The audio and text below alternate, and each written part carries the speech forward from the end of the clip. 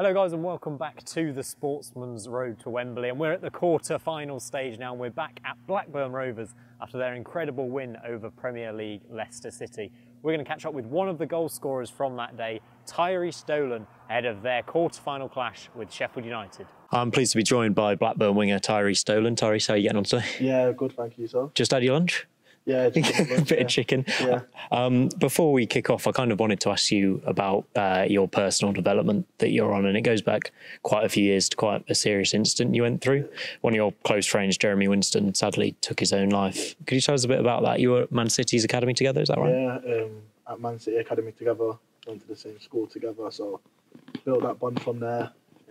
I was the year above him at Man City, so training-wise we weren't really together a lot of the time. It was mainly at school, and then obviously outside of school, then that's when we were together pretty much near enough every single day, every single weekend as well. So yeah, that's where the bond started. And for such a young man to kind of go through something like that when you were just a teenager yourself, how did that affect you at the time, and how does it affect you now? Yeah, it still affects me in the same way. You know, like grieving's weird, like it happens like just in random times really. For me, it's like I struggle with it in my best moments actually. Like if it's like a good game or like times where you actually feel at your best, like you have had that bit of sadness because like they don't get to see that, if that makes sense. But yeah, it was a tough time really, because that year was a crazy year for me. As like I just made my debut, and like I thought like wow, like things for me have really gone well. And then obviously then to hear the devastating news, it was like then everything had fell apart from being on such a high. So yeah, that year was just a year of just mixed emotions.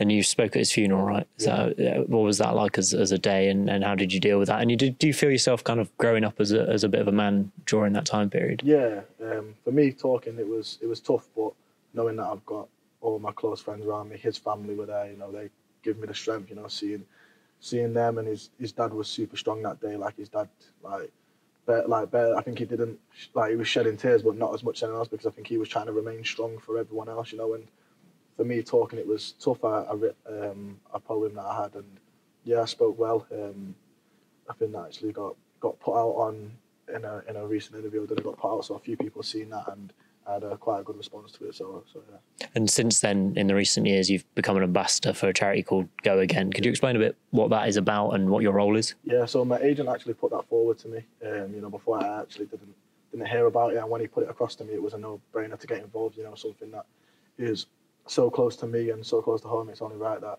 I got involved and done what I could to help the charity. And it's a great thing, you know. It's for people who are like coming out of jobs or like football, and they just need that redirecting. And for me, it's just mainly having that conversation with people. You know, I've always said to people, my social media is open. I'm always open to have that conversation. And a few times I've been on conversations with players who have just like been released, and I'm speaking to them and just kind of sharing my journey with them and how it can help them. And it's not just for people who have been in football, it's for everyday life. So yeah, I think it's a really good cause, you know, for helping people. What would you say? Do you think clubs need to do more when they release these sort of young players in their teenagers? Yeah, I would say so, because I've seen from Jeremy, he feels like he didn't really get much support. When I've been released from clubs, there's not much after that you actually hear. I feel like now it's getting better. It's a step in the right direction, but still no way where it needs to be. So I'd say like more can be done, but it's a step in the right direction because more people are getting onto it now and trying to make a difference. I'll tell you what we'll do. We'll leave a link to the Go Again charity in the description. People can check it out and get a bit more information if they want to there. But let's move on to the football this season and Blackburn. You were in and out of the team at the start of the season, but the last few months, I think it's probably the best we've seen you play in your career. Do you feel that? Yeah, definitely. I feel that in myself. I feel that the sharpest I felt in my Rovers career, and yeah, just really in a good space at the minute. You know, the team are buzzing, so yeah, it helps me as a player as well. And yeah, I'm just happy with the way things are going. And you're kind of part of a front four at the minute with Sammy Schmodix and Sam Gallagher and Sorba Thomas, who's recently joined.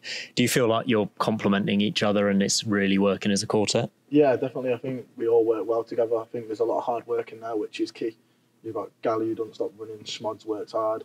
You see the backtracking Sorba done the other day, and like it might have been like the late 70th, 80th minute. So that just shows that not just on the ball, there's so much hard work that goes in off it, which complements everyone together, because we want to work hard for the team and we have to grind out results, and that's what we've been doing. And we've got to talk about that goal at the King Power against Leicester in the last round of the FA Cup. Was that one of the highlights of your career so far?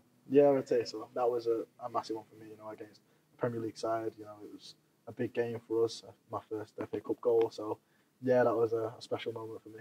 And just happens that you're getting a bit of a rematch with Sheffield United, having recently beat them in the league. I think you lost 3-0 at Bramall Lane earlier in the season, but that recent victory, an all-championship clash for a place at Wembley.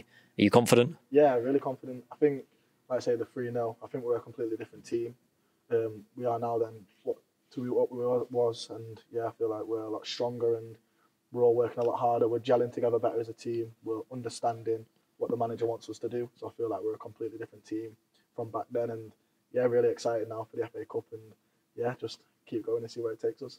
Obviously, Jon Dahl Tomasson was one of the best forwards in Europe on his day, and obviously you're not a striker, but do you feel like you're learning from him and what he did as a player at all? Yeah, definitely. He gives us a lot of advice, which helps. We have a lot of chats with him. I have a lot of conversations with him, and yeah, he's good at that. When I feel like you can see the team's changed from what it was last season. It's a different philosophy, and yeah, I feel like we're really putting it all together from the second half of the season. I'd say we're doing it really well, and it's not going to be perfect every single week. We know that, but you can see that we're trying to do the right things, and courtesy to the gaffer, it's going really well. And I know you won't want to say this, but is a slight part of your mind dreaming of Wembley? You're allowed to dream, aren't you? Yeah, of course. Yeah, I think if people say they're not thinking about it, they're lying. Of course, I think about it as. For me, I think as a young player to play at Wembley is crazy, and for the boys, like, it's a big achievement. So that's kind of like motivation for us. It's not something that like we're worried about. We want to work hard to get there. They're the games that we want to be playing in, the big stadiums, big games. So yeah, it's right to dream. And I asked Dom a similar question, but are there 3 things you would like to achieve in your career? You're still very young. Yeah. You've got a lot of time. You can play at the top level. Is that one of your goals? Yeah, definitely. I want to win trophies, especially with Blackburn Rovers, and to get to the Premier League like with Blackburn. That'd be amazing, to knowing that I came here as an 18-year-old and it's the club that gave me my debut. To then go and reach the heights that I know we could reach would just be amazing. Yeah. And how about England? Yeah, that's a dream for me. I got my shot at the 20s. The 21s is my dream as well, to play in there, and then hopefully, if we get ourselves in the Prem, we can get ourselves in that first team, hopefully. And the last question from me. Would you rather score the winner in the FA Cup final or the winner in the playoff final at Wembley this year? Playoff final. Playoff final? Yeah, playoff final all day. You could have said both. Yeah, it could be both, but the playoff final for me, that would be mental, I'd say. But both, yeah, I'd say both. Brilliant. Thanks for joining me, Tyrhys. Thank you.